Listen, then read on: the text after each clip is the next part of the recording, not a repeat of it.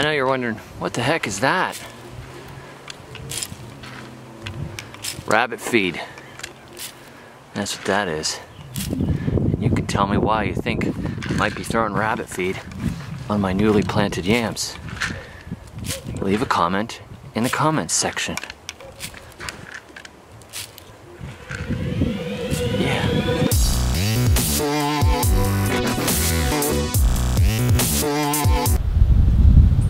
Hey, welcome back. Today, I'm going to attempt to build some sort of a trellis for these yams.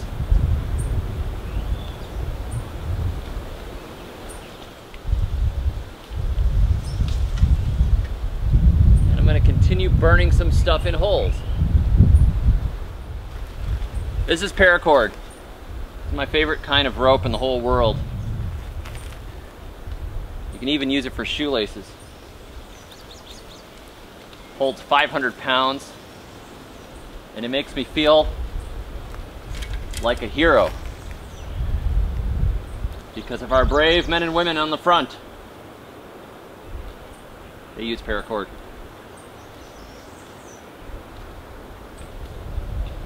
By the way, the Army-Navy surplus is the bomb. But they usually only sell the green stuff.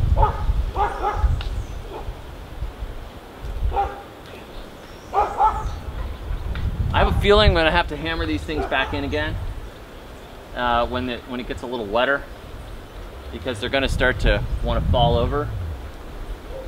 But for now, we'll give the yam something to climb on. Staking up yams like a man, getting wild coffee from the bush when I can. Slope so steep at spots I can't stand, hoping that I don't cut again through my hand.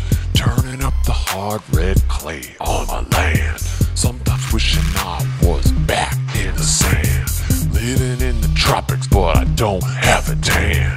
In a few months I'll be digging up the yam, then making yam hash browns like the boss in a pan. Like and subscribe to my channel like a fan. Yeah. Let's use the freezer part of this fridge garden for an experiment. Let's do a Pinterest experiment. On Pinterest, you may have seen people taking tomatoes, throwing slices down in their gardens, and letting them sprout. So let's do it. We will simply throw some tomato bits on top of the ground. This tomato was half rotten, so now I've got rotten tomato on me just for you, because I love all of you. And we will just take these bits of tomato and lay them out here. Here's some tomato sludge. I squished a tomato in here the other day and just kind of buried it, so there's probably going to be some of that coming up. We will just leave these tomatoes here and see if we end up with tomato plants. It's really dry right at the moment, so I should probably start watering it in, but this will be our Pinterest experiment, and we'll see what happens. Let's take a look at the gardens here. Some of these cabbages in the middle are starting to make heads. And then we have a tiny, tiny head of cauliflower coming out there. I don't know how that's gonna do. This thing has suffered. It's been very dry. If we get a bunch of rain, it might do all right. Here we've got some, right here, this is tobacco, which is making seed heads. That's a seed pod from tobacco. Inside of it are the seeds. That dust right there, that's tobacco seeds. That's why it's a little bit tricky. I've got videos from long ago on how to germinate and grow your own tobacco. But what I've been doing is looking for open pieces of ground and dropping the seeds all over the ground. Because I talked to a local guy and he said where his house is, see, he's got a scattering of tobacco just growing randomly around his yard, and he said they just drop seeds and they start everywhere. In the cracks, anywhere you break the ground, tobacco comes up. So we'll see if that happens. Maybe I'll start a tobacco plantation. Peppers are looking nice. I actually have to harvest some. Stick them in the freezer until I have enough to make some really good sauce. Or maybe I'll dry them. These are really pretty. They could use some more water, but the hot peppers are a lot tougher than bell peppers and they're not suffering all that much. Here's the smaller fridge garden, and we have more things coming up. What is that? Yeah, that looks like, that's a loblolly pine is what that is, obviously.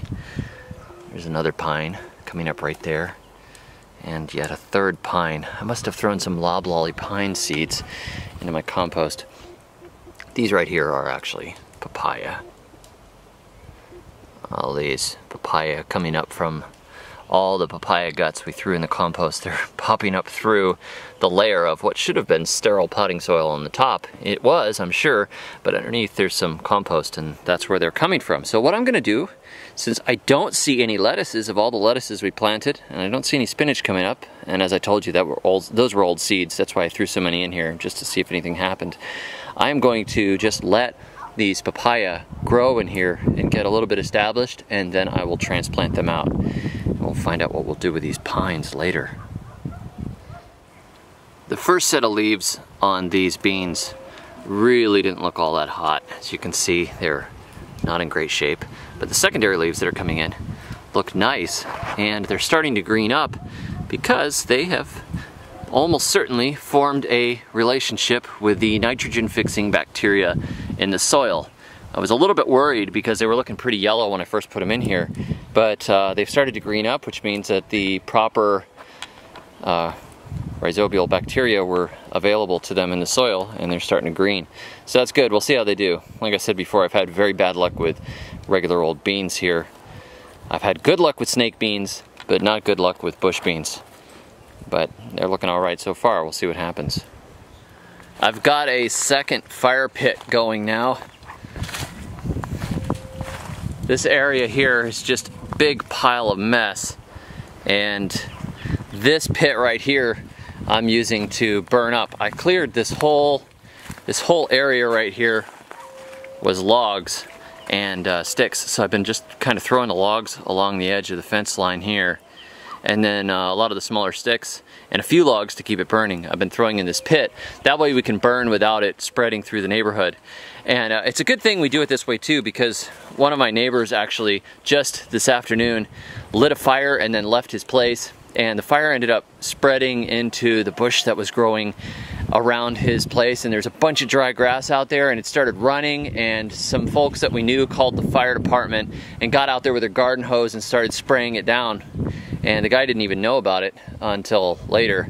So yeah, it's very dangerous. It had actually spread about 20 or 30 feet, burned some banana trees and some other things, but it got put out thanks to one of the neighborhood kids having his eyes open and spotting it and then telling his mom.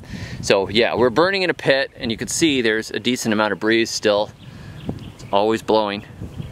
And so if it jumped out of here and it jumped into there, that would be a bad deal. So now that I have this pit right here that I discovered, probably this is where the trapdoor spider was living, we can just throw stuff into here, and I've got one burn pit going over here, and then I've got the burn pit going way over there where the main gardens are.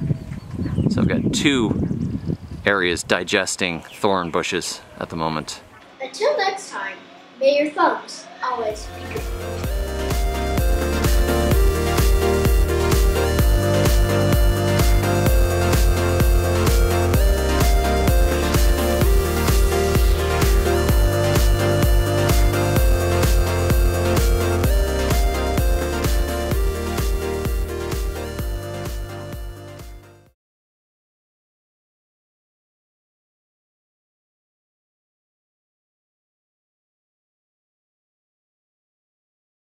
Here, bunny, bunny, bunny.